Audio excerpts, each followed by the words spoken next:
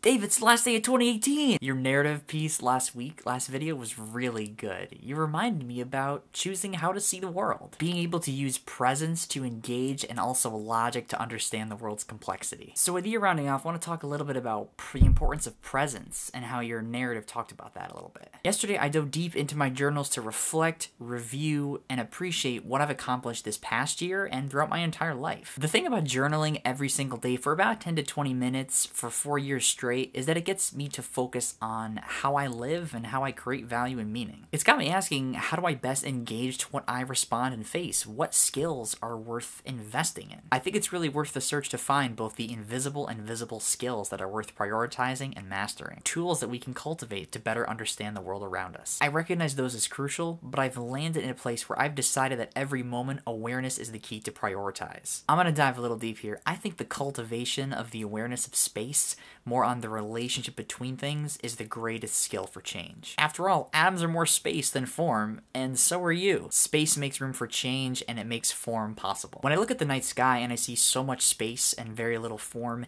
its depth is breathtaking and jaw-dropping to me. It's boundless. And then I get aware that I'm stardust, and like space, I have a depth and complexity to me that's just like it. We're like a microcosmic version of the universe. It's why I remember stopping dead in my tracks the first time I went to New York City with all of the commotion around me. The space inside of me contrasted with the busyness on the outside. But I feel that same stillness when I'm fishing or when I'm alone on a rainy day. It's a space of listening and care, and not one of analyzing and mind activity. I've settled that this approach, a realization of depth and how much everything is connected like human narratives, a subtle stillness I sense wherever I go, is the correct place to respond to life, even if it's sudden action. The ultimate question is, what would care do here? And in your narrative piece, it sounded just like that when you were waiting for me to arrive at the station. Relaxed and ready to respond with all of your presence when necessary, but not anxious, not afraid, not hesitant. Rather than the idea of making something remarkable with our choices, I think we unveil it with our curiosity and awareness. Every moment is remarkable if we choose to see that it is. We access the wonder and the complexity of all the interwoven stories and realize we are one with what we face. I want to continue to do this. I want to continue to use awareness to create space. It's like space for listening and care and presence. Between mind activity, analyzing, and awareness, I think awareness should be the priority in guiding our lives. Dave, I saw you sharing some of the best moments of 2018 for you, so I'm wondering if you can either choose one of them and expand on it, or give me a nice list of successes, and maybe even, if you want, some failures of 2018. Into the new year, through the start of 2019, I'll keep on mattering,